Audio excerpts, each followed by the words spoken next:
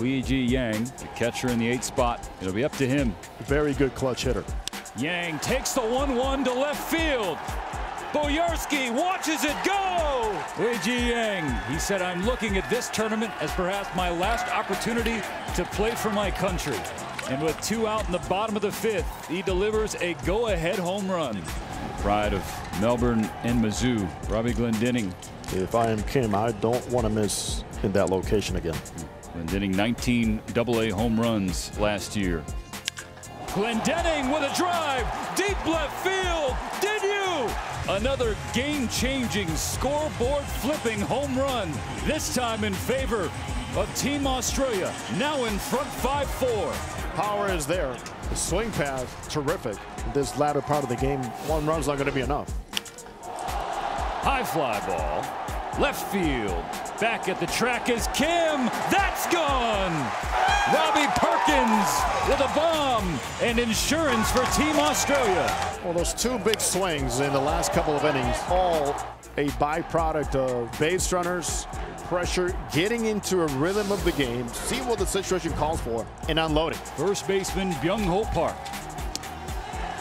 Ball 4 brings in a run, 8-5. 4 consecutive free passes issued by Team Australia pitchers. Kim rolls over to first. Glendinning will step on the bag. A run does score. It's now a 2-run ball game against one of the tougher outs in this Korean lineup. That hit him. Bases loaded again. If there's a way of opening the door for the opposition, it's for the 4 walks. To help Korea celebrate a tournament opening win. Ground ball to second base. There's one to throw to first. Not in time. Lee asking the runner on third to come home. It won't. So now did the throw to second pull Wade off the bag before he stepped on it to get the first out. So replay review, not a challenge, because remember Korea used its challenge earlier and that failed. On him out. Min Park, last out for Team Korea in this opener. Tying run on first base. Edmund goes. Perkins throw down to second. In time! Team Australia stuns Korea to open Pool B.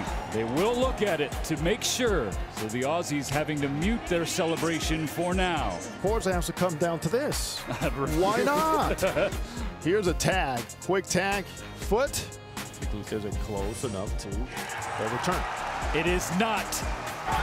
The official answer comes from the crew. Mark it down, 8-7. Australia wins.